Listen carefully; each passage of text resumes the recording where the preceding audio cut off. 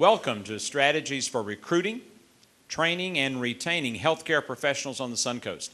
And a very special welcome to those who are joining us by MTV. We're glad you're part of this today as well. Sponsored by the Suncoast Workforce Board's Committee for Healthcare Alliance and the Bi-County Committee for Healthcare Cooperation that is so evident here by what you're going to see today. What a great place for us to begin. Would you join me in welcoming the President of TRC Staffing Services and Chairman of the Suncoast Workforce Board, Dale Ballroth. Dale.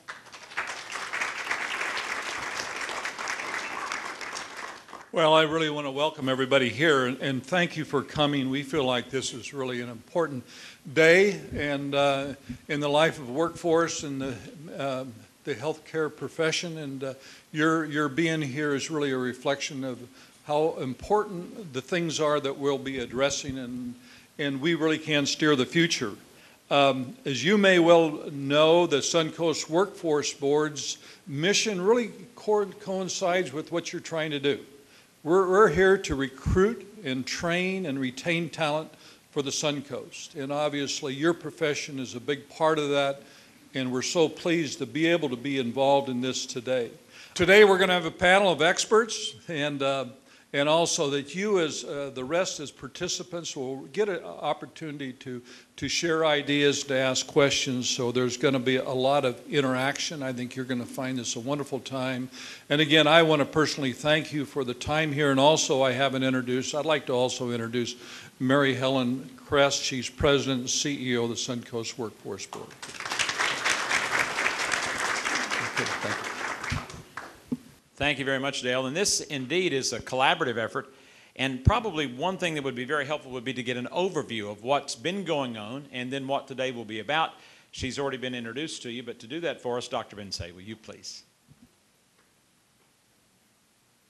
Thank you, Barry. Good afternoon, everyone. Thank you so much for being here. This is really a celebration for the Bi-County Healthcare Committee and for the community.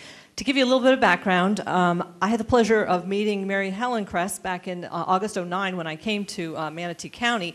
Little did I know at that time she was writing a healthcare grant with Leslie Lovelace, her COO. Where's Leslie? The grant was awarded to the Suncoast Workforce Board, and it was to address healthcare training and retention in the community. The committee was an ad hoc committee at the time. Our mission has evolved to provide strategic planning for training and employment issues related to the region's critical healthcare industry sector and facilitate regional discussion and cooperation. Well, what happened was Mary Helen and Leslie approached me and asked me to chair the committee. And I would have the pleasure of working with Runa Badal as my project manager, and everyone hopefully knows Runa, the lady in pink today. Well, we had the opportunity to bring all of our partners together in healthcare, both the education component and the healthcare provider component, to the table. And in a minute, I'm going to recognize those individuals who've worked very hard. We started meeting in December of 2009. The grant officially ends next month. We have either met or exceeded all of our deliverables, and these include an original needs assessment that was done for the community by Professional Design Group, PDG. We also then started recruiting, training, and placing staff into the healthcare community. And then we also decided we needed to develop curricula to enhance the skills of existing staff, particularly in the areas of leadership and communication. We really all found out when all was said and done, and all the surveys were completed, all the interviews had been done, that the technical skills are there in the workforce, but it's the people skills that need the attention. And so we really wanted to focus on how do we make sure at whatever level healthcare provider we're dealing with, since they are interacting with the patient, with the clients, how do we make sure they have those abilities to communicate well and develop that trust for patient compliance and respect, and obviously what we're here for is the outcomes and better health for the community. So doing that right now as we're finishing up, again, many of the partners participated in those trainings for their staff, and I also want to recognize them very quickly at this time. So if you're here, please stand and hold your applause till the end, please, because we do have a very strong committee and 40 of us total. So with that, I'll start with Manatee Healthcare System, Cherie Thruwitz and Deborah French. And from Blake Medical Center, Veronica LeCue. From Manatee Rural Health, Kelly Hodges. Manatee Glens, Deborah Kostrin. Pines of Sarasota, Joanne Westbrook. Sarasota Memorial, Carrie Cousteau. Venice Regional Medical Center, Dana Wheeler and Serena Huggins. Sarasota County Health Department, Barbara O'Connor. Tidewell Hospice, Philomena Desai. Village on the Isle, Elaine Boyer. Doctors Hospital, Teresa Levering. Advanced Talent Solutions, Lisa Pierce. Dr. Murphy again from the Eye Center. Jackie Dzelski, Manatee Chamber of Commerce. Mary Murphy from Pinnacle Medical Group. Edna Apostle from Gulf Coast South AHEC. Maria Evie from Career Edge Funders Collaborative. Liz Gatlin from the Manatee County Medical Society. Larry Face from Next Level Achievement. Bonnie Hesselberg, State College of Florida. Priscilla Haflick and Carolyn Ramsey, and Renee Hu from Manatee Technical Institute. Kathy Droder from Kaiser University. Scott Kennedy from Sarasota County Technical Institute. Linda DeMello from the University of South Florida. Jim Schreiber from SRS Professionals. Lou Galterio from the Suncoast Rio and Health Information Exchange. Kathy Durfee from Tech House. Mary Chilton from Manatee Economic Development Council. And not to forget the staff that were so influential in this, Pat Harbrell from the Suncoast Workforce. She oversees the quality assurance and assisted us on the grant. And Fedora Ford Kendricks, who is the Director of Employability Services, who recruited our participants for the grant initiative. So thank you all. We are here to celebrate your work today. Okay, and with that, I'm going to turn it back over to Barry and let you hear the details of our work. Thank you very much, Dr. Benze. And it's true that this is an unusual collaborative effort. We both have the opportunity to work in many communities and cities throughout the state, and I was commenting to Mary Ellen as we began today, I can't recall, I'm not aware of another community that's had quite the level of cooperation we've had here. And it really takes collaboration for that to occur. And the collaborative partner is going to speak to that for a moment. He's the Vice President of the Bi-County Community Foundation. He's an administrator with much experience, not only in terms of healthcare, but community organizations, community relationships, and especially this partnership. So from Career Edge as well, would you please welcome Mark Pritchett. Mark?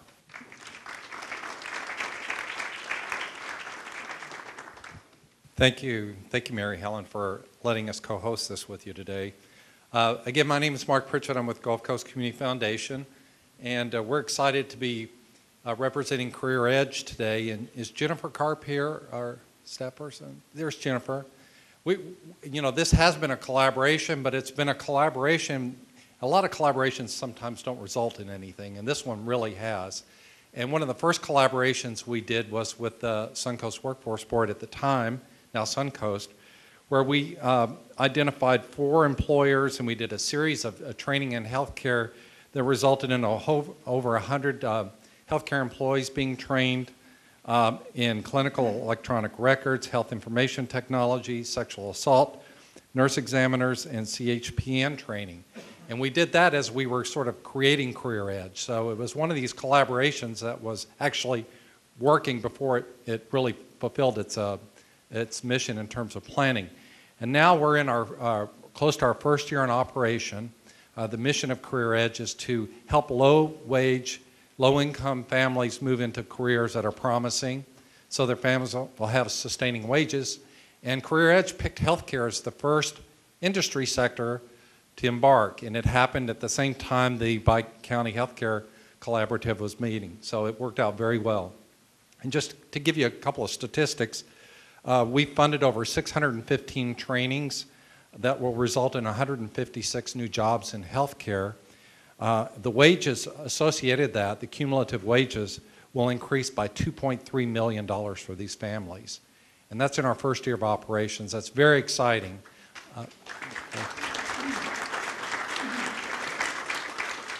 And you'll hear from the panelists a lot of the hospitals and elder care facilities that we funded and how it was a great partnership with Suncoast. So we're very excited about being here today and hearing the results of the Bi-County Healthcare Commission or Committee, and also to pick another sector to start working on. You know, we've got other sectors that are growing out there.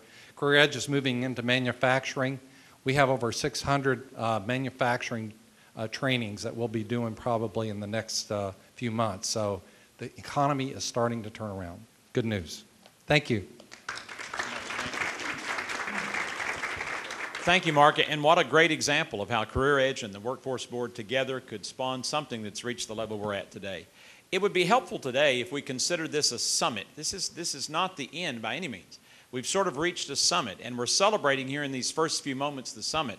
But you're going to see very quickly the presentations will be over with, and our panel will be seated, and then we're going to have a continued community discussion. And that's what that's about this afternoon, is all of us in this room continuing this discussion and taking a few moments to be grateful for what's occurred and to celebrate that. But more importantly, where are we going? What's the next summit that's out there? I'm now going to introduce our participants. They're going to take their seats up front. We removed the tables you normally see.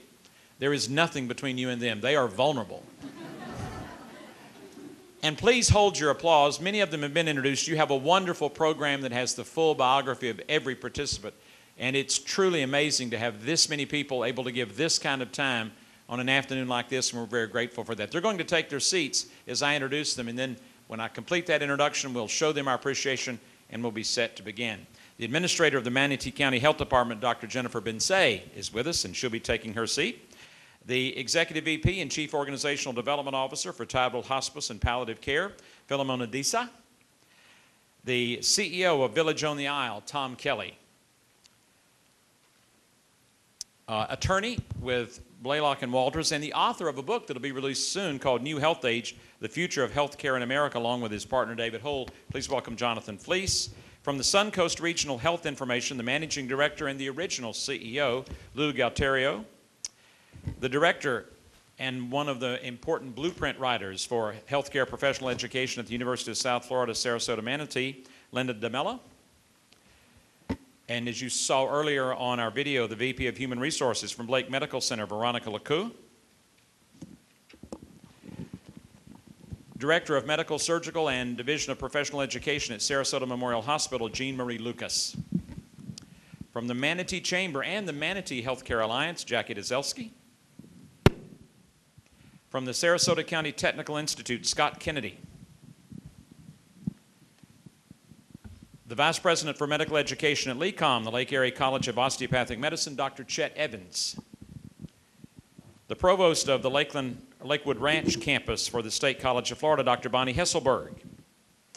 The Department Chair of Program Development for Kaiser University, Kathy Drotar. And a former Florida Teacher of the Year and now a consultant to the Manatee Technical Institute, Carolyn Ramsey. So please, will you show your appreciation to our panelists that are with us this afternoon? And I'm going to begin with Tom. Tom, I think you've got a great story to tell that's kind of an example of the collaboration. Tom, how did your employees get trained up in the electronic medical record system? There's a microphone right there, if you'll just take that. Go right ahead. They're all on. We leave them All on. right. The process we used, and this is kind of different, but we went and determined the different functions. For instance, the certified nursing assistants needed specific materials for tracking of activities of daily living, ADLs. The nurses had medical record needs. There was pharmacy needs, and there's therapy needs, and it just goes on. And dietary had its own special needs. So what happened in collaboration and with the facility, management went to the employees, and we started with the CNAs, the people who give the bulk of the care in any healthcare facility. And with Elaine Boyer, the administrator, and the director of nurses, and she sits as one of the people working on this, we found an organization that had a version of what we were trying to accomplish to show the staff. Well, the staff went down and they saw everything and were very enthused, and they were clamoring to move from paper and pencil into the electronic age. So what we did is, instead of management, all-knowing management making a decision on what kind of systems to use, we made a decision collaboratively, the management did, to find systems for the different components that would seamlessly integrate with our operating system, which is Answers on Demand. So the long and the short of it is, we found several vendors for each product and each component. And then the vendors had to come in and convince the staff using the material, not management, but the staff using, that theirs was the best system. And by using that ground up approach, and by starting with the CNAs, all the other paraprofessionals and professionals then saw the benefits, and they began to clamor for the same kind of assistance. So they were the champions, and what management did in finding the particular vendors, we always made sure that no matter which one was chosen would work with our systems seamlessly. And so it was a foolproof decision. And the only thing we never shared with anybody was the different prices. And the interesting thing was they chose always the most expensive technology. But I want to just point this out. It wasn't a cost, it's an investment. Because training time, acceptance, retention of employees, we have people who would never go back anywhere else if they had to give up their technology. And then we found the Suncoast Work Board and Mark Pritchett from the Gulf Coast Community Foundation were willing to help front some of the costs for the license training, because that required more than we could do in-house without their help. And with that partnership in place, we've been operational now 2 years with electronic medical records. The system works seamlessly. It has an uptime of over 99% reliability. And we did our entire project for just under $150,000. And that's hardware, software, training all in, which isn't too shabby, folks. And keep in mind, we're going to have a networking time when we finish with refreshments, and you can corner Tom and find out more about how that happened. And if you have a question, one of our panelists is speaking, just raise your hand. We'll be happy to recognize you, and as well to fill out your card. Philomena, at Tidewell, you've got multi-generational employees, and every mic is on, so you don't have to turn it on. They're all on, yes. You've got multi-generational employees there, and that's obviously an issue in many of our communities. Some places we have 4 and even 5 generations at work. How have you addressed that? Well, at Tidewell, we've got at least 4 cohorts from the veteran area to the baby boomers, down to the Gen X as well as the millennium. And what we try to really do is educate not only the executive team, but we also made sure that we took the middle managers and helped them to understand the variety of different ways in which to not only communicate, but deal with conflict with the variety of different cohorts. And I think at this point in time, we're still doing some more work with that, and we will continue to do it, because as new employees come in, not only do we have to learn to communicate amongst ourselves, but we also need to be able to communicate with a variety of different patients as well as caregivers that are out there. Each one deals with things very differently, and they expect us to be able to provide end-of-life care in the most efficient, most compassionate way. However, if you've got a veteran being taken care of by someone who's a millennium generation, well, you get somebody that comes in with a whole slew of perhaps tattoos or earrings, and they speak a totally different language. They're sitting there texting away. Well, one would not be able to understand exactly why that's happening. And so we try to make sure that we also provide information to our patients as well as to our caregivers. And what's the receptivity been among the millennials, the younger employees, to being more sensitive and going through the training? Have you had a Actually, they've been very good. We find that most of our, especially CNA as well as our LPN and nursing group, we've been most successful with that, and the communication has been better. We continue to do that on an ongoing basis, and sometimes, just in terms of communicating with them in terms of what they may not have done appropriately, well, one generation may want a text, whereas others want a face-to-face conversation. So each one is very different. And we're discovering that when you've got someone who is either a patient or a manager or supervisor who's old enough to be your grandfather, that grandfathers and millennial grandchildren actually can get along. Yes. You understand why. They have a common enemy, so they typically are able to do that. Dr. Evans, there's a shortage of physicians and nurses. At least we keep hearing that. Is that true? And how could that have happened? in a place where there seems to be so much preparation for healthcare professionals? Well, I'll let Dr. Hesselberg answer the nursing end of things, but I can talk to you a little bit about physicians as well as dentists. You know, there are there's 9 medical schools in the state of Florida, and 3 new ones have been developed just within the last 3 years. And when those 9 medical schools graduate their students in the year 2013, a unique thing is going to happen. There's going to be about 1,400 graduating doctors out there, but there's only about 720 entry-level residency positions. So about half of those doctors that we're training at the medical schools in the state will be eligible for residency training in the state. And unfortunately, the statistics show that the doctors will stay where they do their residency training, not where they go to medical school.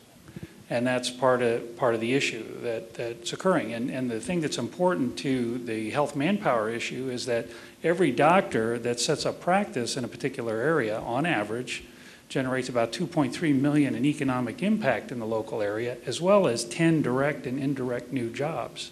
So it's a critical issue. Florida has to find a way to expand the number of residency training programs for its medical graduates that come out. And half of those, again, about a medical student that graduates in the state of Florida has a 50% chance or less of getting a residency in the state. Yet 70% of them will practice where they do their residency. So we're actually a net exporter of physicians as a state. So when you think about dentistry, Florida has a rather dismal record on dentistry according to most of the stats. How does LECOM view that, and how does your new dental program respond to that? Well, that's kind of exciting for us. LECOM is a truly mission-driven organization. You know, the main campus is based in Erie, Pennsylvania, and the whole purpose of the development of LECOM relative to its osteopathic medical program was to fulfill that dearth of physicians nationwide, as well as in Pennsylvania and Florida. The dental program, through a lot of research, we determined that Florida does a fairly poor job of addressing the dental needs, especially of its more disadvantaged citizens.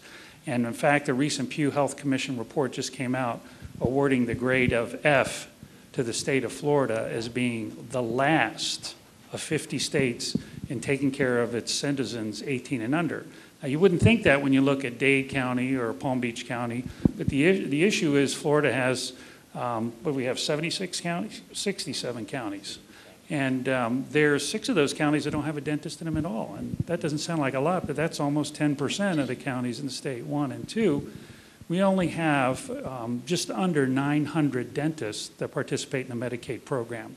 Florida also ranks amongst the top 5th in providing the lowest compensation to dentists for its Medicaid patients.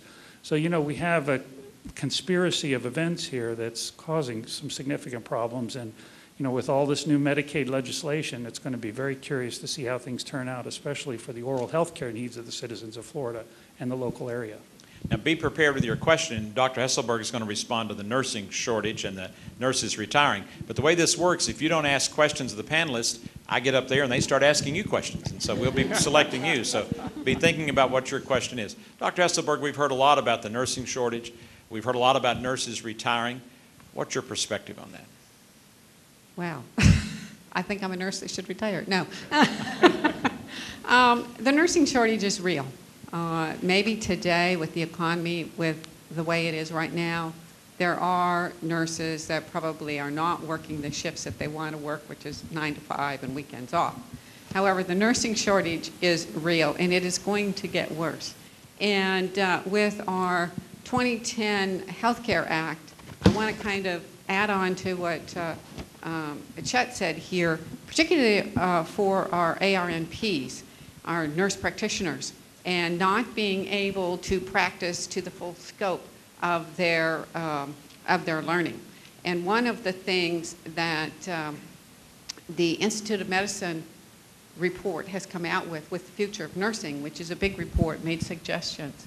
And we in the state of Florida, and we are 50th, so dentists, you know, we're right there with you as far as nurse practitioners not being able to practice to the full scope of their ability. So that's one of the things I think we need to look at, and then be able to get, that report also said that we need to double the number of doctorates that we have so that these people can practice also to the full scope of their learning and become faculty. We have a faculty shortage, and we have to have at least a master's degree, and we want our schools that are able to award master's degrees to kind of beef that up. But again, the legislature, the money is not there, so we need more faculty, we need more institutions that can allow our students to do practice in their clinical sites, and that's always an issue. We have partners from Hillsborough County all the way to Charlotte County as far as our associate degree and our baccalaureate degree that we partner with, and we put our students there, but to get their clinical training, but there's always a shortage of clinical space. And so that's one of the big issues is clinical space, faculty, and of course then the aging population. So I don't pretend to know the answers, but I know that it's real, and we need to begin to really lean on the legislature, and funding is a big issue to get people back to school. It's not inexpensive to go back to school. And, you know, we really do appreciate our partnerships that we have here because they have helped us so greatly in getting so many of our citizens on that path to becoming a professional nurse, starting maybe with that certified nursing assistant, going on to one of our technical schools for their licensed practical nurse, and then coming on to the State College of Florida for their associate degree and their baccalaureate degree in nursing, which I'm very proud to tell you we've just graduated our first class of baccalaureate nursing. I would be remiss if I didn't tell you that. Yes, congratulations. Dr. Hesselberg, this is a question. Here's a question from the audience for you and for Kathy, who's sitting right next to you. I'd like for both of you to answer this one. There's a desperate need for physical therapist assistants. SCF has a waiting list of 75 students. Kaiser doesn't have an opening until 2013. What can be done to increase these programs to more students? We need to hire. Would both of you address that question? Wow, that's a hard one. It's true, we're selecting right now 25 students out of a list of probably about 100. And again, much of the reason that we can't educate more is clinical space. It's not easy. One physical therapy site can take one student. When you've got 25 students, that's 25 sites. And not every site is going to take a student every single time. So clinical space is a big issue, as well as finding qualified faculty to teach those people. So yes, there is a shortage. It's much like there is in many of our healthcare issues and our occupations, and we're trying to get another 25 out there, so we'll see what Kathy has to say. And that's part of the advantage of you being here today. This collaborative effort allows all of us to hear this and have this discussion at the same time, in real time, and perhaps this will be part of the many initiatives that are a result of what's next. Kathy, at Kaiser, how are you addressing this? Well, we've started a physical therapy assistant program. We've just taken in our second class. We take in a maximum of 24 students in each class. I think one of the things, and that's one of the great advantages of having this, this communication and the collaboration with all of our partners here, is that we are able to recognize that we do have these shortages and that we are all able to work on them and to, you know, when you recognize there's a shortage, it's already there. And it takes time to bring people that are qualified into the area and to make sure that that you're providing you're not just bringing out people that you know, can walk people up and down, but that are trained and that are going to be able to work with those professionals that are out there. And again, there's the accreditation that goes with a new program like that. We are in that process with CAPT, and they you do things on a basis that brings people in, and that you are demonstrating that the product that you're turning out is a good product and a quality product that the community can be proud of. That's very important. We have a question right here. Would you stand, please, and just tell us your name and then address your question. Ron Lucchino. The concern that I have basically is I've been in the gerontology profession for about 30 years, and I've taught at a university dealing with gerontology. We talk about professional shortages, PT, OT, nursing, and so on. but very, very little do we talk about the geriatric nursing. We do talk about major shortages, but the major shortage really is in geriatric professionally trained healthcare professionals. And when we look at many of the curriculums, many schools have said, our curriculum is full. Geriatric is an area that we try to put in, but it's not really an area that's very, very heavily involved. And this also holds true in the medical schools. My concern is as you begin to look at the shortages and develop programs for the shortages, to ensure that you make sure that you include a very strong component in geriatrics in all of those, on all of the healthcare professions. So let's let anyone address that would like to. Go ahead. Just briefly, from the perspective of USF Sarasota Manatee, some of you may be aware that we're moving towards what we consider to be the best of both worlds, in that in June we will complete a 2.5-year project to become separately accredited as USF Sarasota Manatee, which will enable us to move forward to be even more responsive to the unique community's needs. At the same time, we will continue to develop our relationship and collaboration with the depth of expertise and resources of USF Tampa, and especially USF Health. You'll see in my profile in the program, a year ago I was asked to join the staff here to complete a study on the unique needs regarding healthcare professions requiring a baccalaureate and post-baccalaureate degree, because that is USF's focus. And in response to your question, there are a couple of things that are happening. One is that I've been working with the College of Nursing in Tampa to broaden its presence here and education of students here in Sarasota Manatee. And this May, and then following in September, we will begin 2 separate cohorts of BSN prepared students.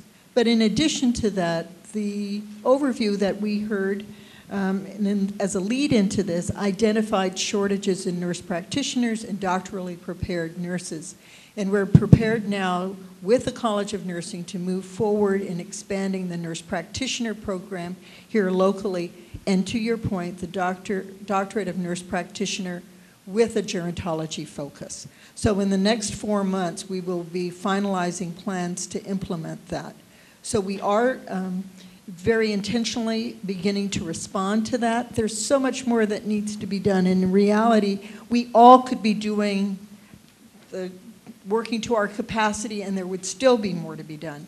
But USF Sarasota Manatee is trying to be very strategic in leveraging our expertise and resources in very targeted areas. And then to end my comment in response to your question, there's a great deal that we need to do in leveraging the research that we already have in terms of effectiveness in dealing with older and elderly populations. And it's our intention to move forward with the leadership of Dr. Kathy Black and others, both on faculty here and in Tampa, in developing training and resources to help better prepare our practitioners at every level in dealing with the aging population. So thank you very much for that question. Very important question. Jean Maria, a question that sort of is a nexus to that. Healthcare degree requirements are changing. How do you see that impacting our discussion today? And then maybe if you'd like to address that even specifically to gerontology. Well, one of the things that we're seeing, I'm most familiar with the acute care setting, but our healthcare system is far reaching into the community and non-acute care. And, we are seeing a need for greater skill and expertise with our patients at the bedside. As Dr. Hesselberg referred to with the IOM report, the requirement, or the real need to have our bedside nurses in particular with higher level of education. I mean, we're looking at increasing BSN prepared nurses from 50% to 80%. That's substantial. And we really see that need at the bedside. We see, and in the community, that the skills that have been taught and gained in the past are not, they need more beyond that. We're raising the bar. Our healthcare system is complex. It's changing right before our eyes as we sit here now. And so the skill sets to be able to manage that, adapt, critically think, are really changing and pushing us to raise the bar for our education. Not to mention that our patients are more complex. I mean, they're living longer, the technology is greater, and so the skills that were taught years ago are no longer sufficient to provide the level of quality and care that we're going to need. And we see that. Like Dr. Hesselberg said, doubling the doctoral prepared nurses, we need to be establishing more research in healthcare. Nurses ask good questions. We need them in education as faculty, but we also need them in the clinical settings as well. That makes all the difference in how we take care of our community, our patients, our family members, one another. And the master's prepared level, we have currently less than 13% around the country are master's prepared nurses.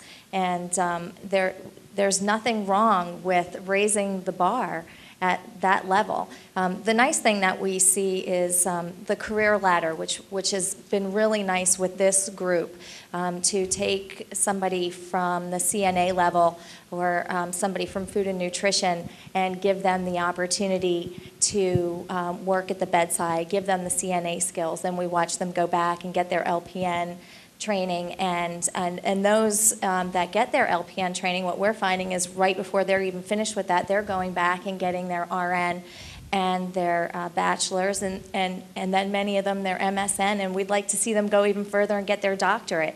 So it's these kind of programs that will really make that difference.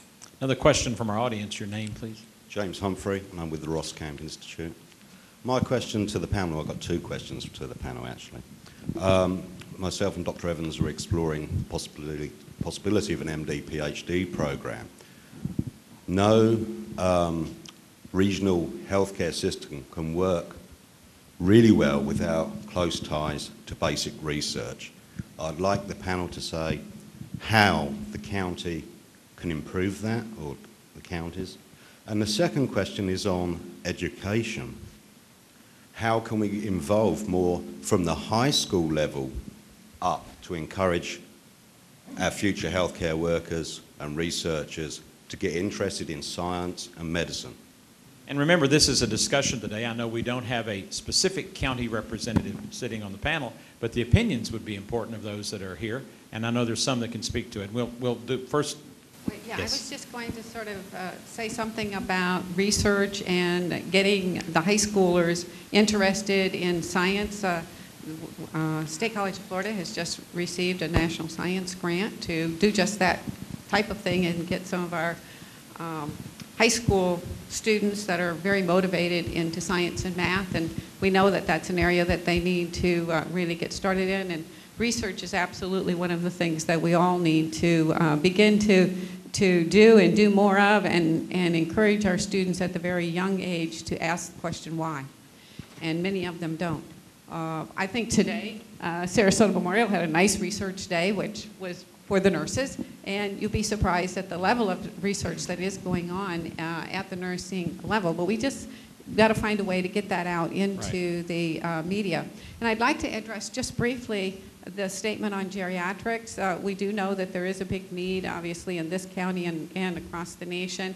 One of the things that we're doing at the State College of Florida, just for information, I think we could probably all do more if we had more resources and more time and energy and effort, but with our baccalaureate programs that we've established one in Health Service Administration that will begin this fall, and there is a full concentration there of geriatrics. So, we do have a component in our baccalaureate program as well, just for geriatric nursing, but not nearly, I know, as to what we need. And through our corporate and community development, we're looking at developing possibly an aging institute or something like that. So we know that there's more that needs to be done, and this type of forum and this committee, they can get it done.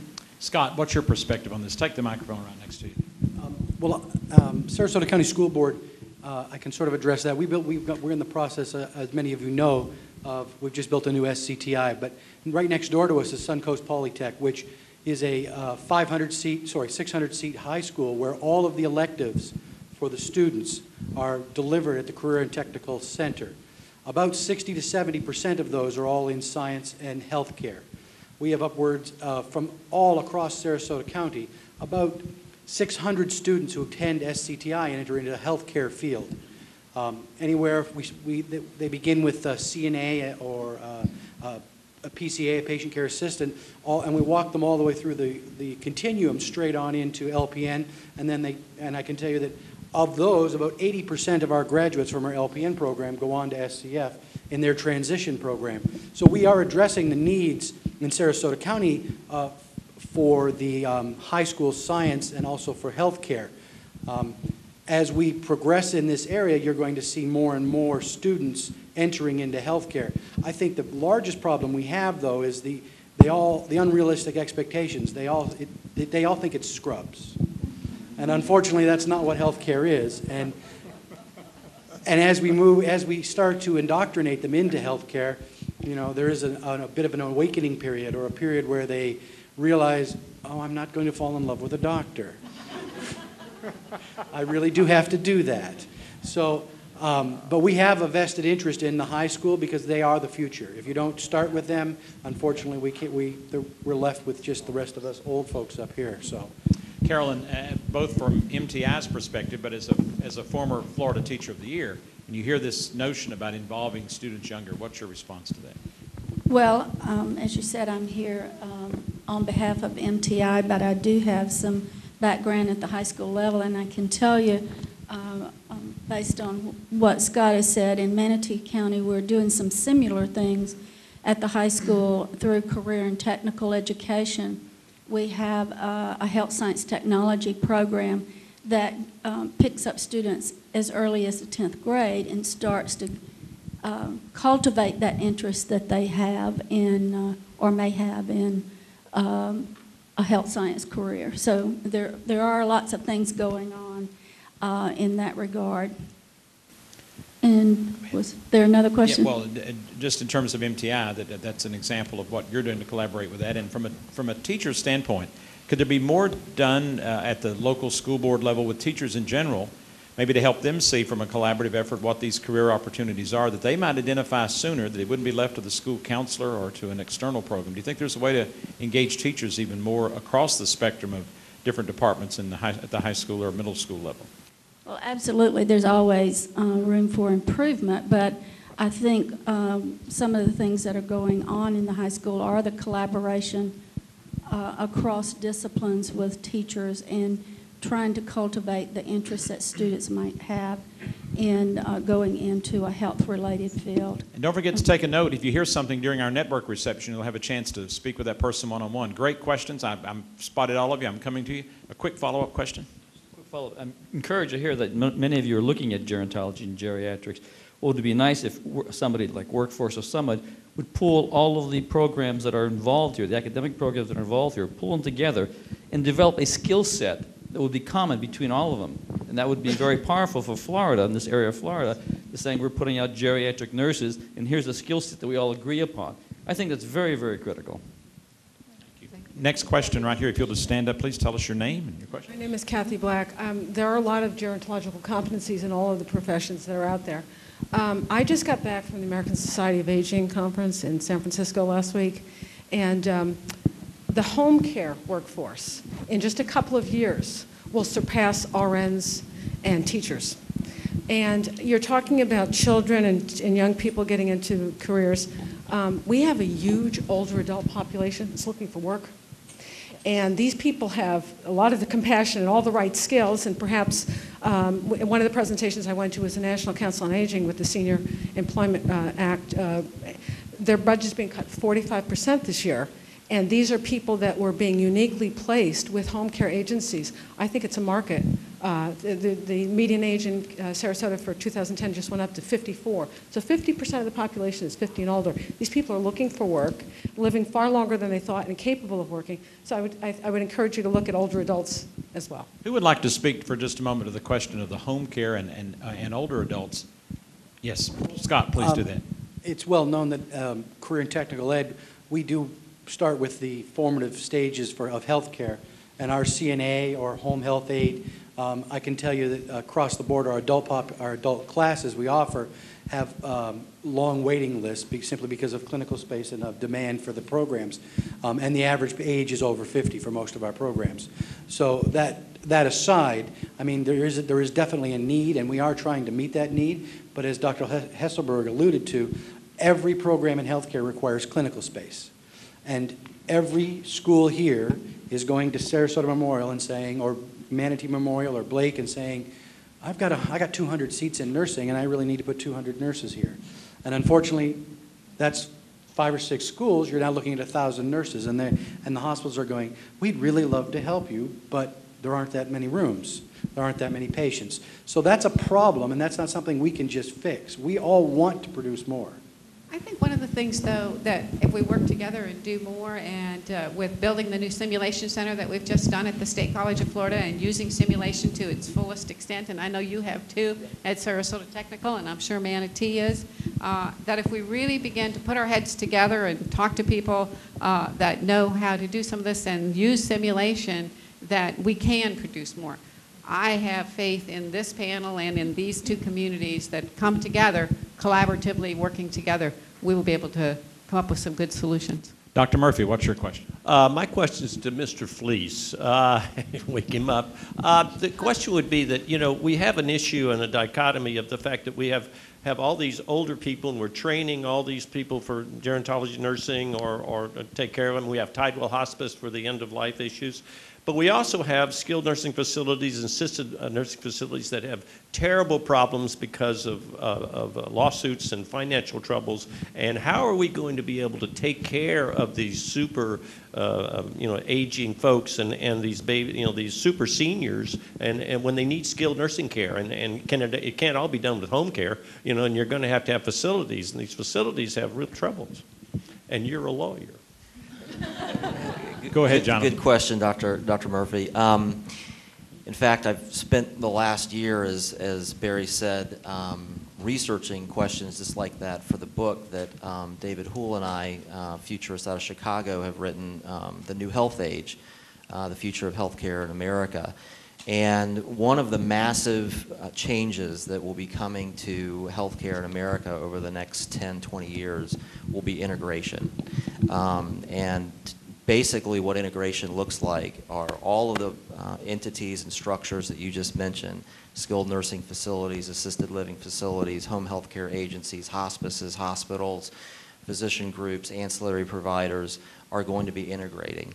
Why are they going to be integrating? They're going to be integrating to better coordinate the care that you just described. And what's going to drive that coordination? The payers. Elderly in America basically are being paid for by either Medicare or Medicaid.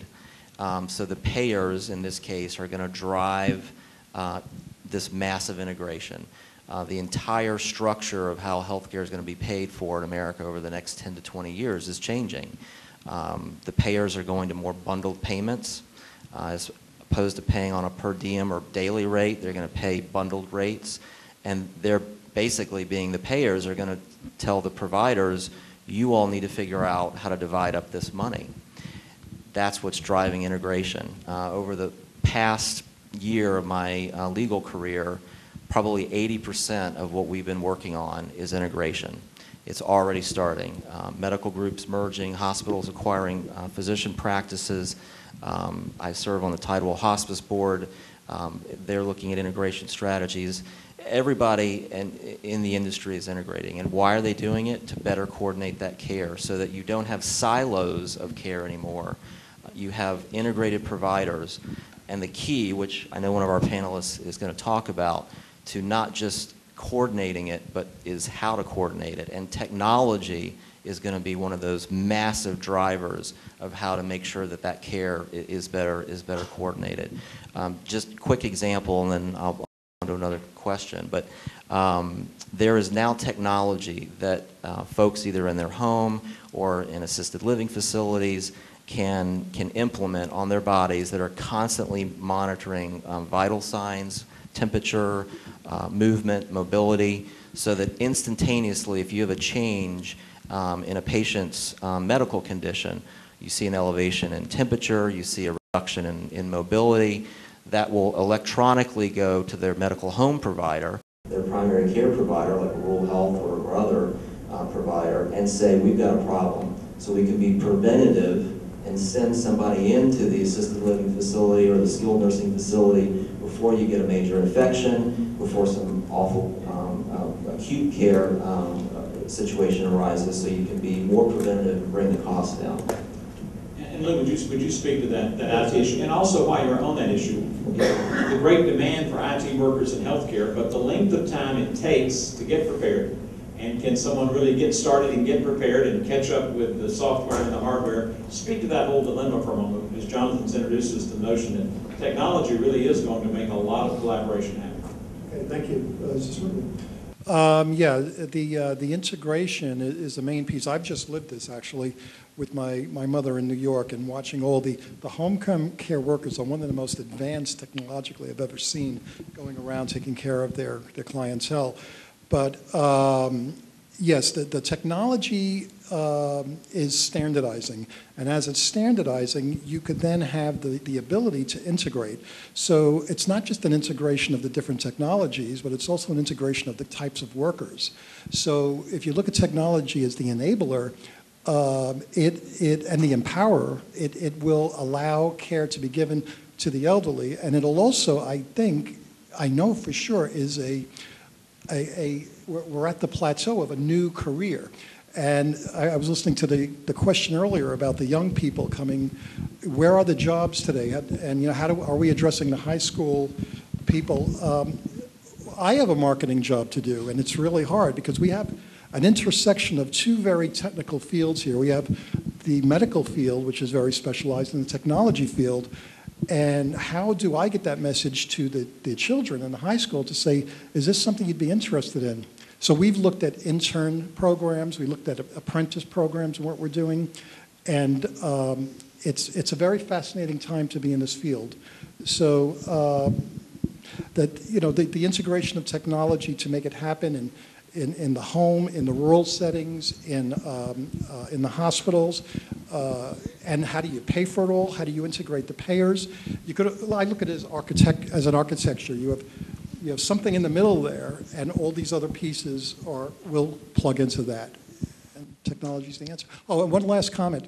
There is a move, and some of the people may not have heard of this, but the idea of a team approach to medical care, they call it a medical home, where you'll have a team with the patient, the doctor, the hospital, and they address the care as a home, a medical team. And now that's getting brought up to the next level, which are called accountable care organizations. And it's like a medical town. So I could talk more about that if people want to. Philomena, thank you. Yeah, Philomena. At Tidewell, one of the things we did, although we have CNA, a care team that takes care of many of our patients, we also implemented about 2 years ago the telehealth project. And that in itself, for patients with cardiac disease, for instance, it really has reduced hospitalization as well as ER visits. Just by monitoring their pulse ox, and weight, anyone in distress would normally, that's just human nature, call 911. What we try to do is, with the physician who provides the parameters for us, we can give them a diuretic or within that time frame, and lo and behold, they really do feel much more comfortable, and hence we decrease ER and hospital visits. That's important. Working for us. Yes. Yes, please. One element that has not been touched on that I think is critical is you're going to have to somehow get the regulators and the legislators up to speed, because I can tell you, as an operator, they don't get it.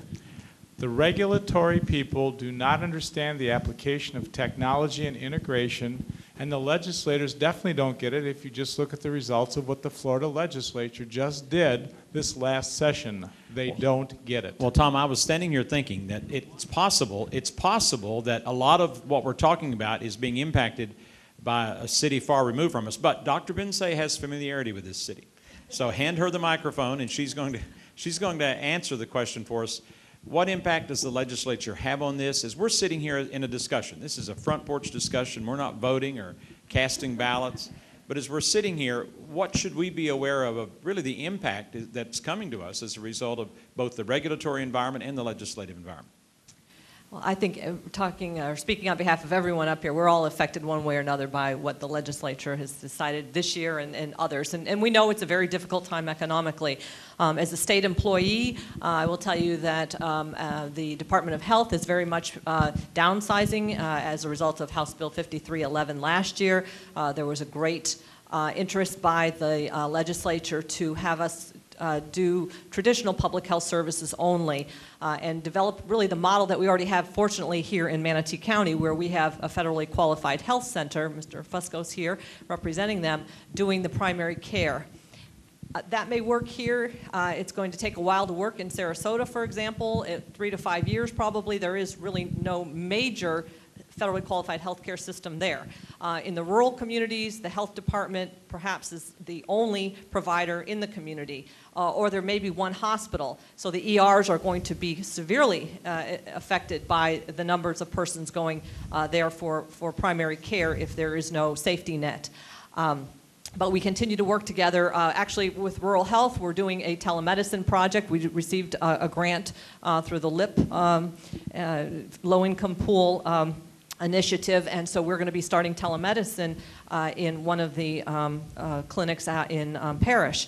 We're also trying to look at the dental situation. As Chet mentioned earlier, this is a tremendous problem, and oral health affects the whole body. And so while the Florida Department of Health has been cut, and primary care dollars include those dental dollars, we're going to be working again with Rural Health to try to determine if we can even get in the schools. Perhaps the superintendent is very pro of our idea of doing sealants in the schools, at least starting some preventive measures at the second-year-olds or second graders to try to reduce some of those long-term problems later on. But there will be layoffs across the state with state employees, particularly the nurses.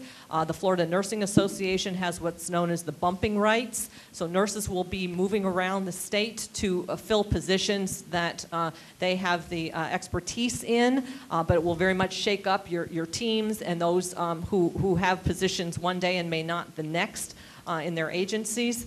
We're also looking at morale issues. I think that the trainings that were discussed have been very useful, at least for the ones that I have who are specialists in their areas, epidemiologists, health educators, allowing them to participate in these trainings, giving them the skill set they need to feel confident that they have what is needed and they can put it on their resume as well for their futures. That's been really important. But also in addition to nurses, public health workforce is aging as just like all the others. But for us, specialists like environmental health technicians, nutritionists, we have the Women, Infants, and Children's Program. It's a federal initiative for nutrition for children up to 5, pregnant women in the community. It brings in $5 million a year just to Manatee County. We can't find dietitians and nutritionists to man these programs. So it's been really difficult to see that we have been poor educators. I guess that's the best way to say it, poor marketers of who we are and what we do. And I think there's a tremendous need in the healthcare arena to really showcase our value from a preventive standpoint as well as an acute care standpoint, because as was said, there's some misperceptions that we're currently dealing with now as a consequence. Jackie, at the Manatee Chamber Foundation, you conducted a study for healthcare needs. What were some of the implications of that study? Barry, a lot of the issues that have already been brought up today. Back in the end of 2008, the Manatee Chamber Foundation released the findings, thanks to the partnership of Manatee County and USF, of the Manatee County Healthcare Study. And everything from communication amongst providers to communication to the general public about resources that are already available, but they just don't know where to find the information. The physician shortage, both recruitment and retention issue. Financing indigent health, particularly in Manatee County, came up as big concerns through that healthcare study. And so the Chamber, as a business organization charged with ensuring quality of life in Manatee County and also ensuring economic development and the growth of the business base, we know that the quality of our healthcare system in Manatee County, Sarasota County as well, is going to be a big driver of economic development, because what company is going to want to locate to our area if there isn't quality access and affordability within our healthcare system? Your name and your question, please. Yeah, thank you, panel. My name is Rick O'Connell. I'm with Mental Health Community Centers. And what I would like to know is what we are doing as a community to address the mental health care needs, and specifically with regard to continuing education for general practitioners and the development of nurse practitioners in this field. So who among our panel would like to give us an answer to that question, your opinion on that, as it relates to mental health workers? Yes, take the microphone there. Just a real quick answer to that on my part, the technology piece, is we're very proud to be one of the regional health information organizations that cater to one of our focuses being behavioral. And we're working, hopefully, we have a number of members who are in the behavioral field, and we're hoping to work with DCF and some of the areas that do as well. So we are addressing, and some of the vendors, and there's not that many in that field, but your other questions I can't address. So some of the educators, what's your first thought about that response? Well, as far as SCF and the nursing programs, when it comes to mental health, and probably all of our nursing programs, and I know of quite a few around, we could probably all do better. But we do have one rotation through the mental health sites with our students and sort of expose them to that arena. And I know that our practical nurses get the same type of exposure. But as far as actually having a program that would educate mental health technicians, we do not. But I do think that that is something that is needed and has been something that we've been thinking about but haven't really gotten on the radar screen. I know Manatee Glens, if that's where you're from, that they do a fine, fine job, as does Sarasota Bay Care, does a fine job. But mental health care is something I think that we all need to probably get on our radar screen as educators and as a community, as well as our aging population. Because one of the things that's becoming apparent through our conversation today, that there are some gaps that you're identifying that should indeed be part of the ongoing work of this. Jonathan. Before Bob's question, going back to that, one of the facts that David Houle and I uncovered in the research for this book is that if you look at the cost of care in America, it's basically chronic disease is the cause of most costs in America. 10% of chronic disease patients cost 70% of the spending. Of that 10%, clinical depression is one of the top 5 chronic diseases that cost or contributes to that 70% of America's spending. So you do the math. If you just focus on that 10%, clinical depression being one, drop it by 1%, you've just gotten a 7-fold return on your money to bring down costs to then help a lot of these problems. So the future of healthcare is very much in the mental health, behavioral health spectrum, and as a community, we absolutely need to be focusing on that at all levels. Your name and your question. My name is Bob Goodman. Before I give you my question, as the leaders of the community in healthcare, doing a wonderful job in building a system, you are missing the critical point. And my question is, what are you going to do? We have a workforce that is not fit. We have an educational system of children who is slowly going to deteriorate and will not be able to compete in the world economy. And if you do not switch some of your funding, because it's not going to come from Washington, it's not going to come from Tallahassee, we're going to have to do it here locally. So my question is, what are you going to do as the leaders of your businesses that it is in healthcare to bring about a fit community so that we don't have to invest to just take care of the sick, because we just aren't going to be able to do it? Yes, Jackie. Just maybe part of an answer, and Dr. Bensi may have some additional information to add, knowing some of the grant funding that the health department has received. But Bob, you couldn't be more on target with your assessment that our entire community, the business community, our healthcare providers, need to step up to the plate and talk about wellness and the opportunity for prevention of cost, prevention of illness through wellness, whether that starts in our schools with children at a young age, or whether the businesses need to pick up the flag and carry that as well with our workforce. And I think one of the priorities that's going to emerge from the newly formed Manatee Healthcare Alliance is going to be finding that definition of wellness for our community. What are the benchmarks that we think our community is not yet meeting and needs to? And then as a community, as stakeholders in healthcare, as businesses, as families, as school systems, how we're going to meet those wellness benchmarks. Bob has one follow-up. Just one follow-up. I am doing considerable work in the state of Indiana, a very conservative state, and I can tell you that the healthcare community is 100% changing their way to build a fit community because they see major corporations who want to come to the state. The first thing they're looking for is a fit population that's going to be the workforce. Yes, Jonathan? I can jump in with a model that I know is working in pockets of America that I think is coming to Manatee, Sarasota, and that will be explosive over the next 10 years.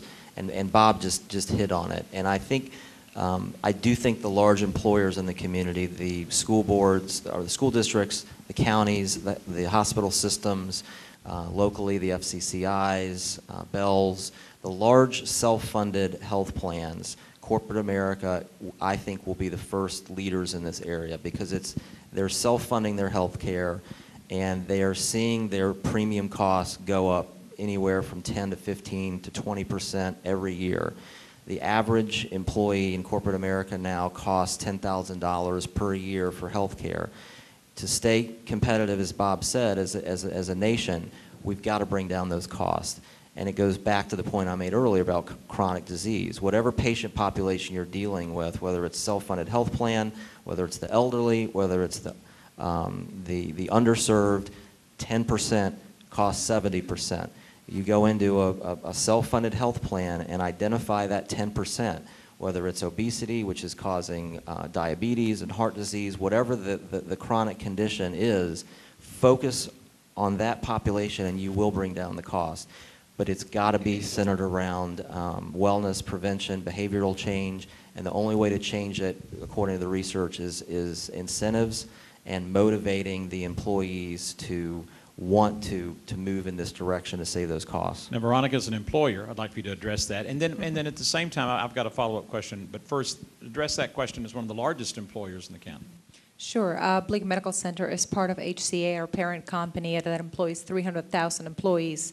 At Blake Medical, we have about 1,100, and we agree with the philosophical change that needs to happen. I couldn't echo Jackie anymore either, and we have made a drastic change to our benefits plans effective this past January to refocus the dollars from what is normally the reactive addressing of a chronic condition such as diabetes, which is a marked issue in our community, to a incentive plan where there are, in this case, $500 allocated to staff who are going through health screenings and ceasing the smoking habits or getting fit. And they can use those dollars toward the payment of their premiums. So it pays to be fit. And we believe that as a healthcare provider in the area, we need to set the example. And I feel like I share that with the rest of this committee. That's why we are here. That's why we're part of our Bi-County Healthcare Committee and why we work with the Suncoast Workforce Board is because we believe in making an impact in the Bi-County area. And if we stick together and become philosophically oriented to the prevention and not the reaction, we're going to set the tone in our community. And that's what we need to show also to be more attractive to those incoming into our community. And as one of the largest employers, just on a tactical note, how does the Workforce Board help you fill those vacancies and train your associates? Goodness, both the Suncoast Workforce Board through the Bi-County Health Committee, also our partners at Career Edge help us in very many ways, partnering with on-the-job training programs or placement of displaced workers all the way to grants. And I'm very happy and proud to say that we applied for recent grants. We obtained over $87,000 from Career Edge alone to focus on our upcoming Provisional Trauma Center Level 2 designation, which is another item that is just essential to our counties, DeSoto, Manatee, and Sarasota. And so we are funneling and focusing those dollars that these institutions are so gracefully awarding to us to the training and development of staff who will be retained, trained, and recruited also from other areas into this Suncoast area to foster programs such as the Trauma Level 2 Center. Right now, and I'll have to go on my tangent, you stop me if you need to. Thank you for that response. I'm only teasing. Go ahead, continue. Right now, most of you already know we don't have a provisional trauma center of any level in the Tri-County area, and Blake Medical Center has been on a couple-year project to make that happen. That's going to bring physicians into the area, creation of new jobs. We've already created over 10 of them. We'll continue to do so in the future. Dollars from different institutions for training and development. And what that's going to create is the ability for trauma victims in the area to visit a local facility, for their families to visit them and also aid in the recovery. And as we all know, we have that golden hour that happens right after we engage in a trauma, and being brought to receive expedited care is essential to that recovery and to our rehabilitation as victims. And I'm proud to say that Blake is hopefully soon going to receive that provisional trauma designation. And if it weren't for institutions like the Suncoast Workforce Board, by County Health Committee, or Career Edge, we couldn't train and develop our workforce to be fit to meet those challenges. And we're 37 minutes away from our networking time, so you want to be sure you're thinking about that. And we're getting great questions from the audience. I've got a lot of cards we'll get to in a moment, but your name and your question. Hedda Matza-Houghton, and my question is, wellness and prevention are really key, as you discussed, but the issue always is the funding for that component, because it's always, if you don't have, if it's not funded somehow through some way, that's the piece that always is difficult, because those of us that are in prevention and wellness always struggle with how do we get more of those kind of programs accessible to our population out in the community. Yes, go ahead. I can jump in. I mean, I think you just said it best. Employers are starting to realize they will pay for wellness and prevention programs, $500 per employee, to then, in the long term, bring down the cost. So you're going to start seeing it more and more through these self-funded plans like HCA has and other self-funded plans. On the public payer side, you're also seeing more coming down the pike in that regard. For the first time in Medicare's history, Medicare now pays for an annual physical. That started under PPACA starting January 1. And then you're seeing tremendous amount of wellness prevention programs coming out of the community health centers like Rural Health, where you're seeing state reimbursement mechanisms that Dr. Benson target that prevention and wellness factor. It may actually cost more money in the short term, and that's what I think we as Americans and as a community need to realize. Just like when we built the interstate system, it took money to build it, but once you had that stream of commerce, look at the decades of payback. But it is coming. Now, please continue to prepare your questions. We will get to every question before 5 o'clock. And if we have to do a lightning round, we'll do that. But be sure you keep preparing your questions. This is very important. Now, Dr. Evans, here's a dental question that I think has some significance. I wrote my question down, but I'll say it. Robin DeSabatino, my husband's a retired periodontist, and when we moved to the state of Florida, he elected not to practice again because he needs to take a separate dental board. And I believe Florida is only one of 3 or 4 states that requires a separate dental board, unlike medical. So here you're telling me you have a shortage of dentists in the state. Is there anything being done to change this rule? Well, let me qualify my statement and to say I'm a podiatric physician by training, and Florida often shoots itself in the foot. Okay. You know, the mentality of a lot of the health professions years ago, and again, this is anecdotal, was Florida's a great place, but let's keep a lot of people out. We want to be very exclusive with who practices in the state of Florida. And I can really true that. I sit on the state board as well. So, you know, now it's a little bit different. In fact, some legislation through Senator Peden when he was in the House, actually in the Senate in Tallahassee, was to promote dentists that were coming from other states that were retired. If they worked in a needy area or a dental health profession shortage area, they could get temporary licenses. And in fact, that program exists, and right now there are about a dozen dentists who have that special license to practice in needy areas or in specified areas, and they can do that in dentistry.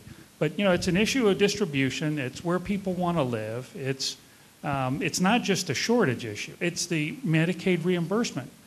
We're the bottom 5 in just about every Medicaid area, but in dental, in the provision of funding for dental services, where nobody wants to be a dentist to take care of that population. So, there's a series of events that have conspired to make this a major issue. And so we just need to address it. And everyone's here talking, one of the major factors we're talking about is timeliness. Well, you got to think about this. It takes 4 years to get a dentist out there. It takes 4 years to get a nurse. It takes 6 years to get a nurse practitioner, 8 years to get a doctorate of nursing. It takes to get a physician out there, that's 7 to 10 to 12 years, depending on the position. So we're not talking about these issues soon enough, quite frankly. And again, it's also this issue of wellness and health. The medical community, for many years, we were geared to take care of acute sicknesses. We weren't concerned with wellness and prevention. And so you have to get the philosophy and you have to get the educational approach of all the healthcare professions towards prevention and wellness. And that's starting to happen. But the dollars are going to drive it. Corporate America is going to drive it. They see the benefit to it, and it's going to happen. So, and here's a follow-up. Well, in dentistry, you have a huge, already trained workforce that are seasoned veterans in the field that are either specialists or generalists. But if a specialist comes down here and even wants to take the board again, they've been trained to specialize in periodontics or orthodontics. They are not allowed in their former states to practice general. Yet on a board, they would have to do a filling and they would have to do everything for a general dentist. But here you already have a trained workforce. So if there's something that you can do to, again, with legislation, to make it a little bit easier to have these dentists work again, maybe that population, since they're semi-retired or retired, would want to take on some of the patients because they have their nest egg, and they would do it just to keep their hands busy. So well, we're going to look for those folks to volunteer at Lee Combs New Dental School. I can show you that right now. But secondly, if they're willing to go to one of the 34 rural counties of the state of Florida, and if they'll practice in a specified area, to those folks that need to have dental care, they can get that license. And I absolutely, I cannot tell you what the legislation is, but it exists now. And there are at least a dozen dentists now that have that specialized licensure that are just like your husband, that are retired, that are down here that want to practice and give. So there is an opportunity. May I ask you a question? From a county commission perspective, as you're hearing all these comments, what are you thinking? About in general? About what you're hearing. Oh, it's great. I really applaud you all for doing such a great job and being hands-on in the community and admitting that we have some shortcomings in going forward because things are changing. As we see, things are changing before our very eyes regarding health care, and thank you all very much for your efforts. Does it give you any thoughts about maybe a closer partnership between county government and both, we have private and obviously other public sectors and part of county government represented here? As you hear this kind of conversation, does it generate in you any thoughts about how we might need to strengthen that partnership, if at all? Yes, we're all promoting the public-private partnerships, the 3 Ps, and I've been working very closely with Dr. Bensi regarding the children and after school on Wednesday. So we're trying to work with that. So I'm very hands-on in this field. Thank you. Thank you for being here with that. Scott, a question to you. When someone wants to move into a healthcare career field, how important is pre-screening? Do you think that is important, or do we just open the door wide for this?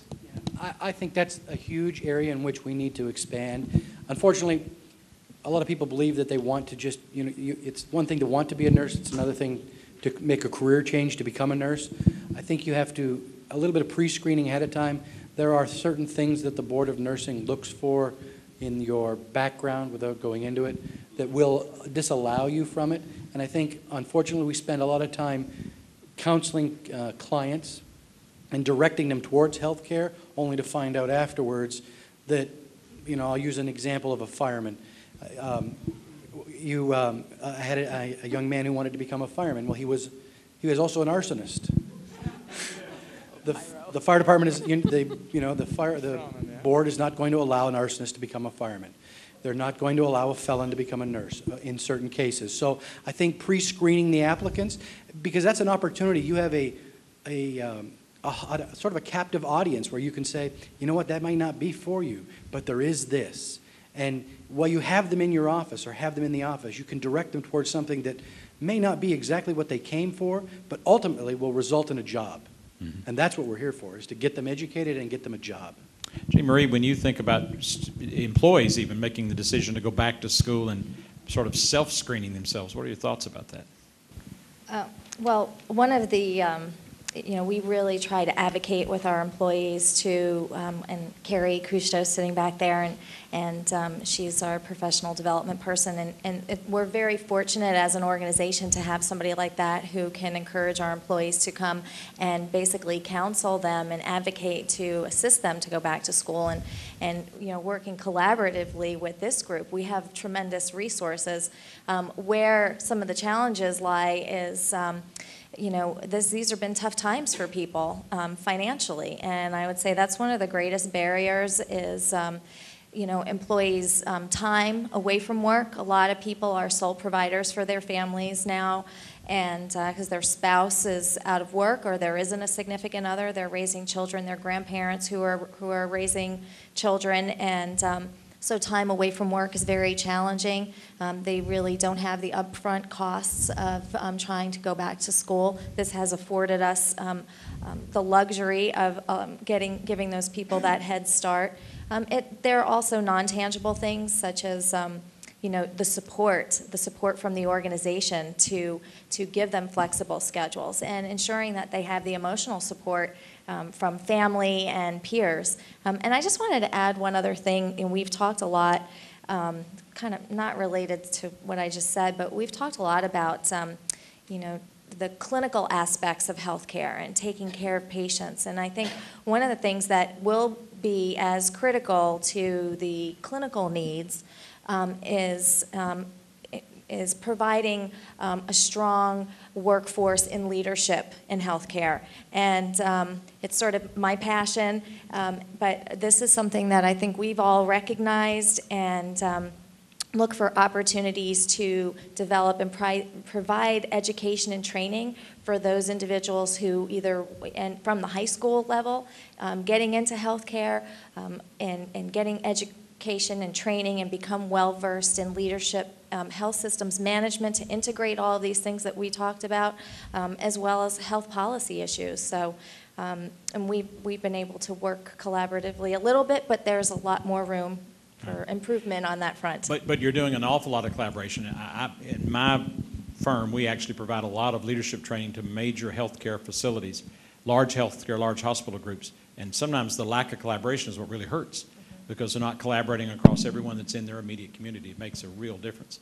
Jackie, you wanted to comment on that, I think, the previous about comment. collaboration, Yes. and I think although germane to today's topic is the collaboration on the workforce issue of healthcare, but the Manatee Healthcare Alliance is getting ready to kick off as an organization, and we have 25 organizations across all aspects of healthcare that have already signed on to become a founding member, and it's that communication and collaboration that's key. Whether it's the workforce issues we're talking about today with healthcare, whether it's the advocacy, trying to bring about legislative reform when it requires collaboration, whether we're talking about health information exchanges and educating not only providers but also the community as a whole as to what the benefits are. Politics aside, we have a huge challenge in educating the community about what federal health care reform really means, because a lot of it's coming, whether there's changes coming or not at the legislative level, a lot of that's going to be implemented regardless. So collaboration and communication are key to pretty much everything. Now, Kathy, as you heard the discussion about some of the pre-screening and some of the challenges that mature students face, why do students choose Kaiser? Well, one of the reasons is because we have a student-first philosophy, and that we have those flexible schedules that the majority of our students are older, they've had the families or they're in jobs, and that we're able to provide that. A lot of our programs, we're not just about medical. We've got those technology programs and others, as do many of the other educational programs here. But when it comes to pre-screening, that there is some that's needed because, you know, I went to a health career field, a health care fair in, at Northport High School, and I was there in my scrubs, and they wanted, and I said, oh, what are you going to do? I'm going to be a neurosurgeon, and, you know, so some of their goals might not be realistic, and I think with the counseling, the admissions counseling that they get when they first come to Kaiser University helps them to realize maybe where they might want to be, and that the programs that are there, because we're private, we can enforce more things like personal responsibility and accountability, and get some of those soft skills and the leadership that are needed, because my students are radiologic technologists. You know, it takes a lot of people to make up the healthcare community, and by helping them to maybe redirect them while they're in programs, that something that might work better for them is also there. So, you know, getting that involvement. And I would also add in that it's not just high school students. We have a career counselor who goes out to different high schools and hosts different functions. And this Saturday we have a carnival going for those individuals. But people, by the time they get to high school, a lot of them have already made up their minds or have some kind of a direction. And I really think we need to be looking at, you know, 7th, 8th grade students. We have two questions that I'd like to pose to both the educators and the healthcare employers that are here, because they're related. So I'll ask both questions, and then you can choose who would like to answer those, and it's germane to what you just said. Here's the first one. Master's level physical therapist, occupational therapist, and speech language pathologist are difficult to recruit, and often we hire out-of-state candidates. What is available to help train these students here? Now here's the adjacent question. To what degree are the educational institutions, USF, Kaiser, LECOM, etc., building specific student enrollment goals by curriculum in alignment with specific headcount job description of area opportunities to ensure the graduates truly have jobs waiting for them locally, so that their funds are a good investment and we don't lose the talent where they go somewhere else?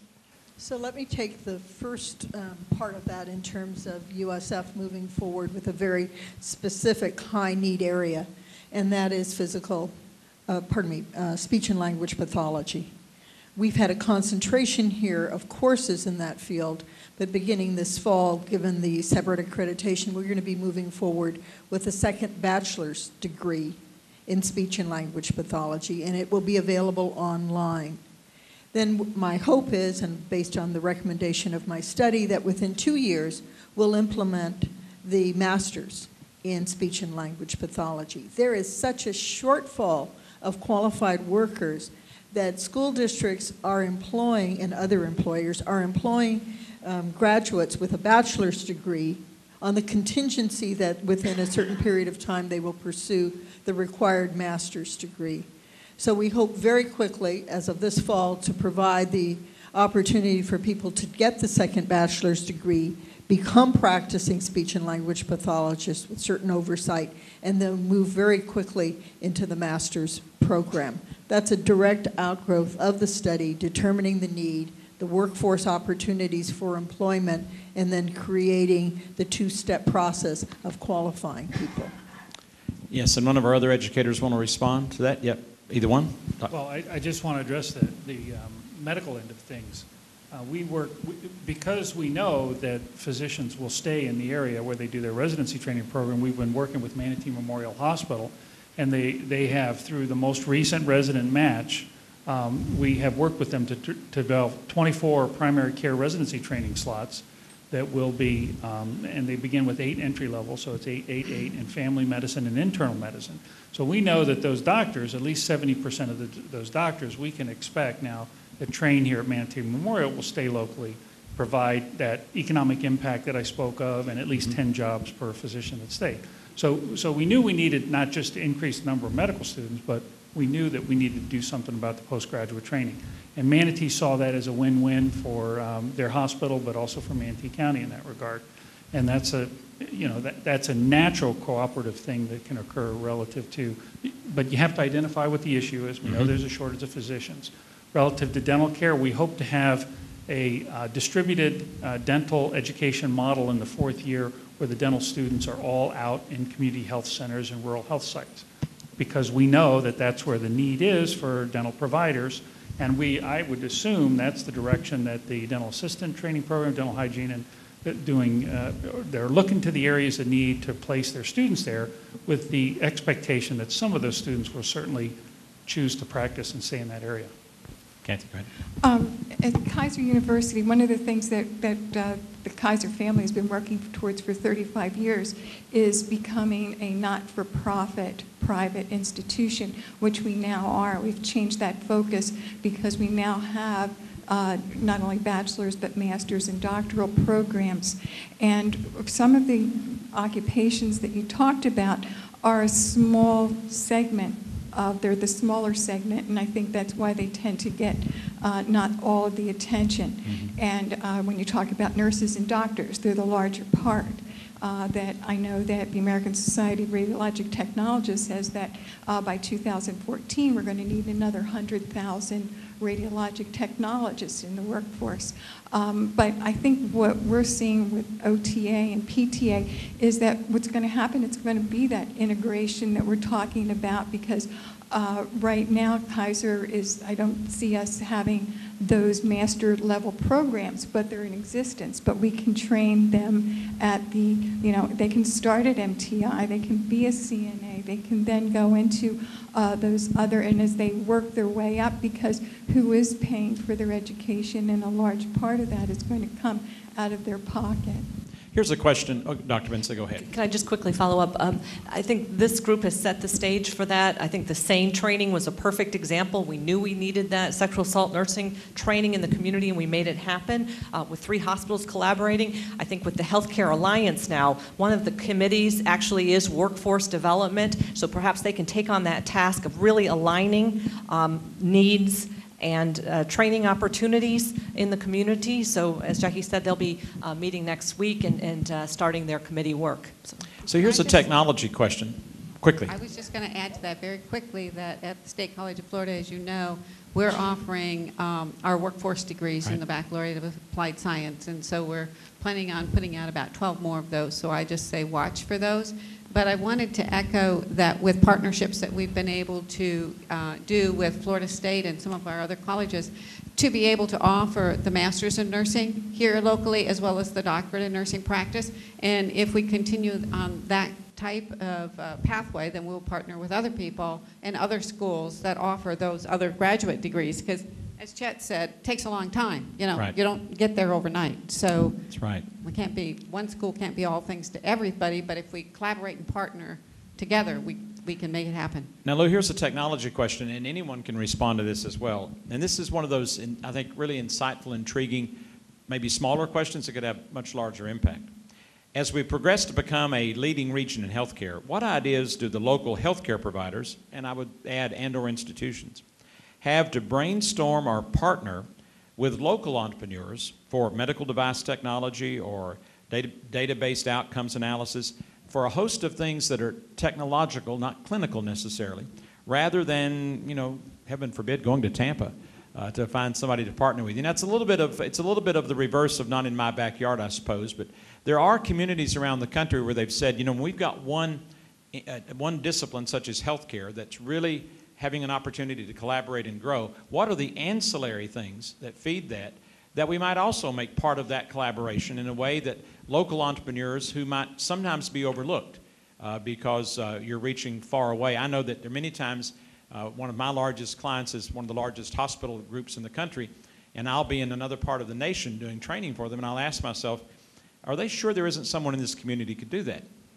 And I would really rather partner with them and help that person do it than constantly make those trips with my team to do it. So I think this is a question that, Jackie, could have chamber implications. What are the opportunities in an ancillary way for other less visible opportunities for entrepreneurs be part of this whole collaboration? I'd like to take a stab at that. There are a number of activities where people can get involved. First, I can tell you, because I do travel quite heavily and I go to New York a lot, there's a lot of interest in the venture capital and the angel capital world to fund things like this. But there are, even on the government side, there are grants now, the National Institute of Health, the Agency for Health Research and Quality. There, I would recommend that people interested in this look at some of the government grants that are there and look and see what the grant language is asking for. For example, the National Institute of Health has a grant called an SBIR, Small Business Innovative Research. And those grants will allow you to be a for-profit and apply and have a sustainable business plan. Some of the other things you were talking about, I think it goes back to what was said before by Jonathan, and is if you have a structure that these technological innovators can plug into, rather than all inventing silos of new ideas, because it's an there's so many good ideas out there, and there's an overwhelming amount of point solutions. But if you have an infrastructure somewhere in the middle that they could plug into, then you have, to me, you have the best of both worlds. You have the free market able to choose the best and the worst based on what the need is, but at the same time, you have a standard glue. Everybody buys the same Elmer's glue, and it all fits in. So, good question, Jonathan. There's a really good example of that, just to demonstrate that the community is doing it. That's not to say we shouldn't do it more, but there's an Apple phone app developer in Sarasota County that partnered with Sarasota Memorial Hospital that used the hospital as a pilot project for his app. It's basically integrating all the providers, and that product is soaring. So Sarasota Memorial Hospital is doing that. Yes. I just want to caution also that many times we're looking at our local institutions to develop the necessary healthcare professionals that we have, but there are a lot of areas that we don't have the depth of the expertise here, like you mentioned PT and OT, and we now know that the PT and OT professions now have to be doctorate trained in order to be in the community, and that takes a lot of expense.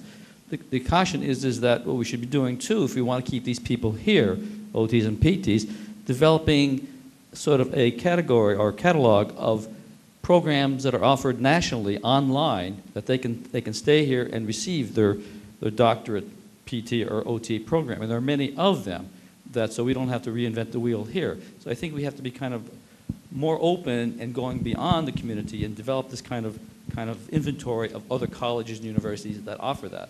I say that because I teach in one online that is a PT. You're ready for the networking time. You're just a few minutes away. There's another quick thing too, is that what you were just saying, the workforce has been very, very helpful to us. We're developing a software program with the Pines of Sarasota, being funded by the workforce, on looking at an inductive approach of looking at change that a person's experiencing and try to relate those to the adverse drug reactions that are associated with medications, as opposed to looking at medications and trying to look at the adverse and go back an inductive approach. So yes, there are a lot of entrepreneurs doing that. We're one of them. The workforce has been very, very grateful in helping us developing that, and we're testing it right now at the Pines. I'd like to ask each one of our panelists, I want you to think about if you had 10 seconds to challenge this group, to ask this group to do anything in regard to what we've talked about today. Think about it for a moment. What would you ask? If you had 10 seconds for your voice to be heard by your colleagues and everyone in this room with something you hope people would do as a result of today, think about what that would be for just a moment. One of the questions that came in was, what voids do you think there are in critical leadership competencies for healthcare professionals, and are those voids being identified? And I think we've done that. I think we've heard that in several cases. It oftentimes is the relational skills, the people skills. The clinical skills, oftentimes the patient outcomes, the patient satisfaction scores, can be rooted in the relationships. And I think that's something we heard today that's being done quite well. So think about what your statement would be. If you had 10 seconds to say to this group that's here today, this is what I hope you will do as a result of what we've all done today. And we're going to start right over here. If you would, you'll take the mic, and you've got just 10 seconds. Okay, thank you. I think we've learned today that there are a lot of good things going on, but one piece that I think didn't really get talked about, and the gentleman, he left, but he asked a question that alluded to this. One of the key elements in the education and preparing the future workforce and the future people to go into this training is parents. Research shows that children by grade 3 have started to formulate ideas about what they want to be when they grow up. I know we don't know what we want to be when we grow up, but they do. And it's based on what they see going on around them. but Thank the you. parents are the key ingredient Thank you. to getting a good workforce. Good point. Thank you. I'll nudge and give you 15 seconds. Go ahead.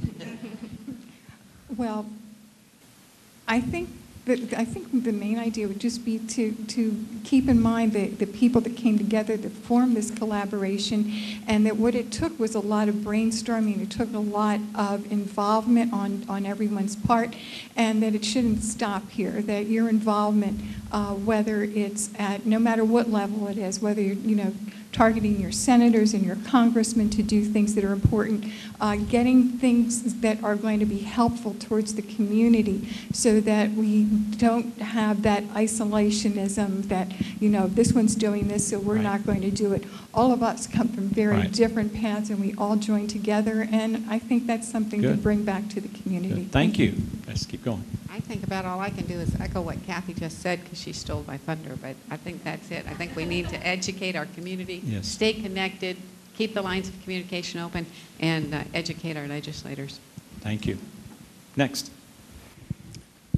If I had to keep it to 10 seconds, I would say fully inform yourselves as a community, network, collaborate, and then try to spread the word relative to that. This is a unique opportunity. I've lived through at least 3 declines in the economy in my professional career, and health care is really recession-proof. We see an upswing in interest and applications to all the health professions, and I'll challenge anyone to disagree with me on that. When the economy goes south, the interest in health professions go up. So we're in a unique situation, and we have a unique opportunity. Thank you. That was 15.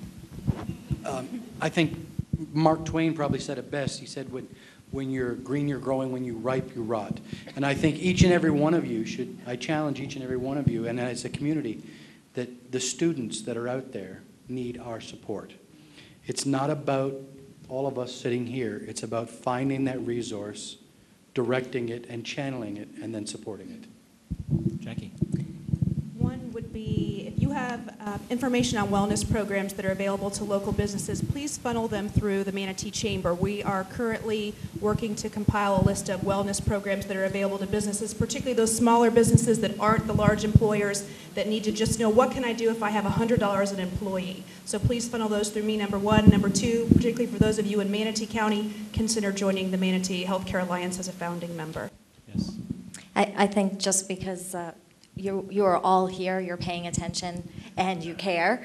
And I would say to keep paying attention, keep caring, encourage other community members to do the same. Ask those good questions that have been asked, and give that important, critical feedback that we need to hear, so we can make a difference and influence change. So thank you for being here. Thank you. Yes, next. I'm going to echo Mike. No, please, it's on. Go ahead. Go ahead, it's on. I can use 2, and you can really hear me. I'm going to challenge you to take personal responsibility, to continue taking care of yourself from a health perspective, to set the example, to use the resources that we have in our community, like the Suncoast Workforce Board and Career Edge, and to stay connected and lobby for our interests as a community. Very good point. Next. I'm a firm believer that the most challenging situations often cause the most innovative responses, and I think we are really at that cross-section in our history, and I agree. I see someone saying, I hope so too. But I think the response today, the level of interest, Jonathan's point is the train has left the station. So we have to be very smart, not only about getting on that train, but I am a firm believer in the opportunity we have because of the collaboration and the recognition that none of us alone can do this. And that includes you in the community, and that is to create the culture of wellness in this community. To the extent, Bob is right, I believe, to the extent that we can really transform the community's values around wellness and commitment to that personally and as a culture, we will be way ahead of what needs to be done. I would say very strongly is help figure out a way to get the message of the opportunities that are out there, to market the opportunities in health and technology, that intersection, how to market that to the youth. Help us figure out a way to get that message across that there are new jobs, there's a new horizon, there are new opportunities, and they're right there, and just help us get that word out, and that'll help get the interest up. Thank you. I'm going to piggyback on the theme of employee wellness, but be specific.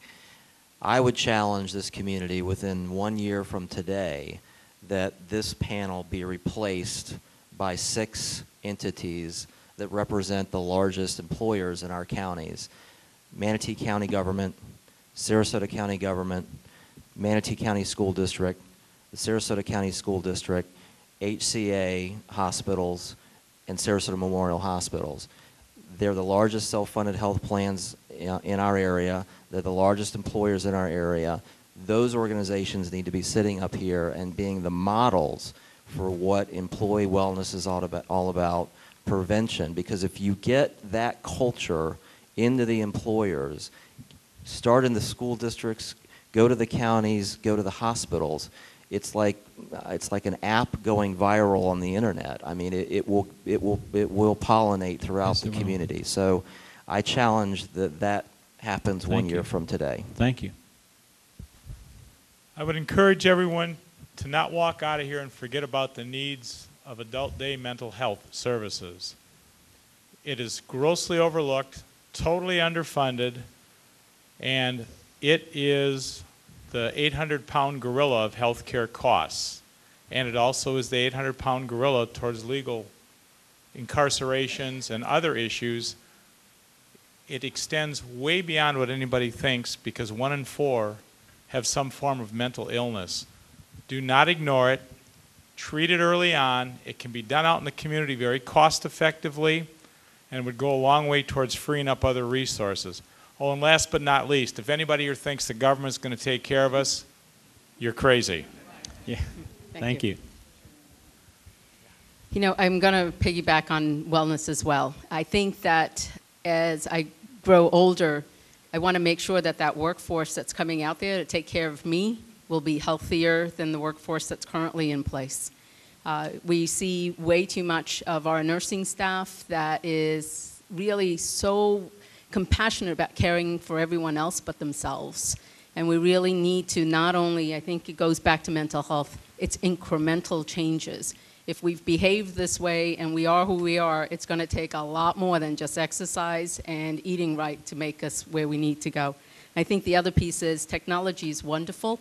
However, the human touch really does make a huge difference in how we're going to take care of the rest of the population. And I think work-life balance has to be a high priority in how we care for each other. Thank you. Dr. Bensey. I think focusing on our youth and exemplifying the needs there that they need to learn from us in terms of tobacco use. I applaud the hospitals, the schools. They've already stopped it on the do that in your agencies. The physical activity, we live in a beautiful community. Realize Bradenton, utilize the Sarasota trails, get involved with rowing, nutrition, support the restaurants, support the farmers markets that are trying to make us healthier, and really focus on our kids. We don't need the teen pregnancies, the economics, the demographics of our community demonstrate the health of our community. Yes, so put that emphasis on the next generation, and let's make sure that they don't have to have these discussions in the future. Thank you. The one thing that's been evident to me today is how much all of these people sitting here are interconnected. I was a 25-year-old businessman in Baltimore when I was invited to a breakfast meeting at the Miller Brothers restaurant at the Hilton Hotel. The young Mayor William Donald Schaefer had gathered a group of young businessmen, older businessmen, people from city agencies, et cetera, and I'll never forget what he said that day. He said, we have to change our city. And he said, I can't do it, and he pointed to different people. He said, none of them can do it, but we can do it. And that day began the Inner Harbor Initiative. And what a tremendous experience that was for me over a decade to watch a city transform itself. And at the same time, to go back today and watch how much it's reverted back to the tragedy it once was. This really is our moment in time. There aren't any guarantees. We've seen demonstrated to us today the power of Sarasota Manatee, the power of the Bi-County Health Committee, and the power of the Workforce Board, Career Edge, and collaboration. And as has been so appropriately said by our panelists, when we leave here, we are still very much connected. And It won't be possible for any one entity to accomplish this, and here's the part we can't forget. If we don't all succeed, we all fail. It didn't take a hurricane, didn't take a tornado, didn't take an earthquake, thankfully, but there's a unity here that we just can't let slip by. Rune and her team have done a fabulous job, and you got us right to 5 o'clock straight up. Good work. And let's thank our participants here. Now, just before we move into our networking time, a lady whom I hold as a dear friend and a visionary, and I learned a great deal from, and she's our CEO of the Workforce Board, Mary Helen Kress. Mary. Thank you, Barry. You know, if I said simply thank you for your attendance, that would be the biggest understatement of the year. I mean, this is truly a celebration of the accomplishments of the Bi-County Healthcare Committee. And this all started with a grant. Leslie Lovelace, thank you for bringing us that grant. And we found Jennifer Benzie at a Manatee Chamber of Commerce event. But all of the members of the Alliance, would you please stand so we can see? I know we have some in the audience that are on the Bi-County Healthcare Alliance. So would you all please stand? Brian Murphy, I know you're on it. Okay, all right, please, all right. Thank you. Thank you. And for our panelists, we need to give them a great big round of applause. You did a wonderful job. Wonderful job. You know, I once heard a professor speak about the fine art of discontent. And that has stayed with me. I think I was 22 when I heard that. But that has always stayed with me. If we were contented, then nothing would have ever happened in this world. So we know that we have much more to do. We're not contented yet.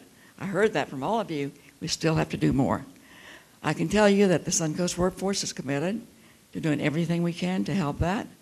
Leslie's looking for more grants right now. I can see her brain turning.